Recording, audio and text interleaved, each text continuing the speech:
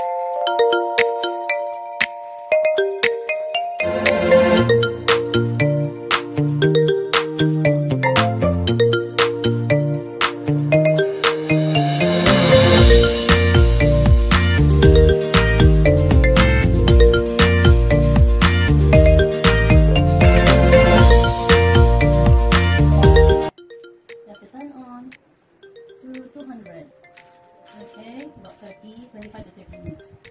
200.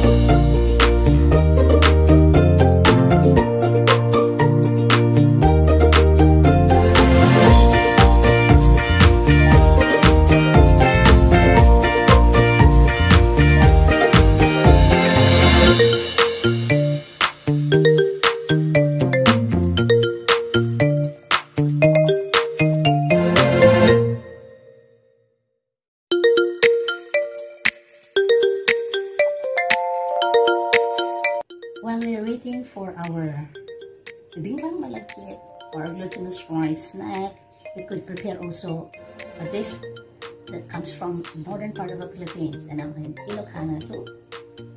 This is a dish that we usually cook at home, and it varies from different regions actually.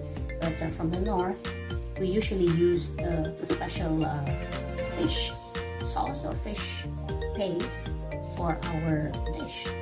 And this is the available that I have right now. We call it bagoong.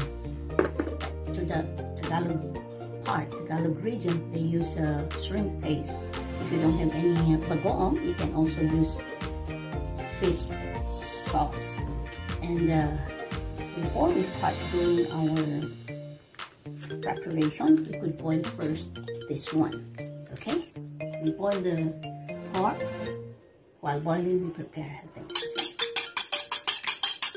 It's time to eat. Okay. Good to go. There. Let's start.